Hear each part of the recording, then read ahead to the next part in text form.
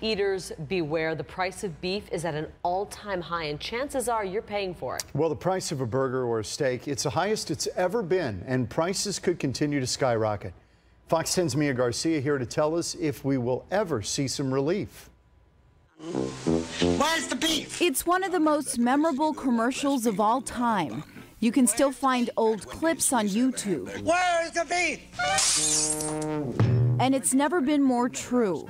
Cattle ranchers, restaurant owners, and customers asking, Where's the beef? Beef supply is low, and prices of beef are record high. Well, they're higher than they've ever been. We've never seen them this high. Stockyards owner Gary Lasko has been in the restaurant business for more than 45 years.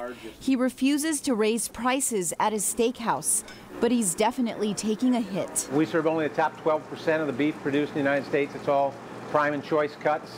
And so, yeah, we just have to, work our way through it. In the last 12 months, Lasko says he's seen some prices of beef go up 30%.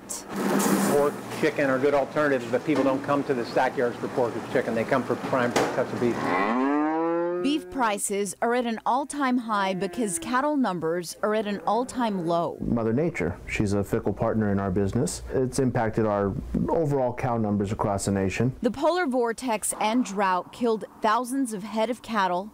Our nation's cattle numbers are at its lowest since 1973. What you have going on is a classic supply and demand.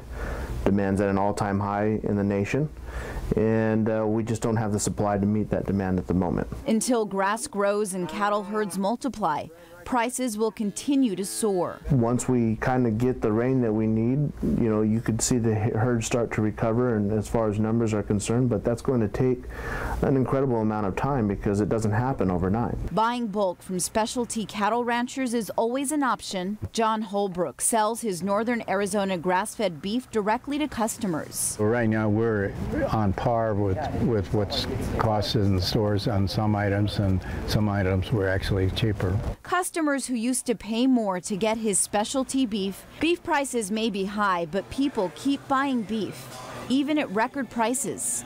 Great news for the cattle industry during such a devastating time. I'm Mia Garcia, Fox 10 News.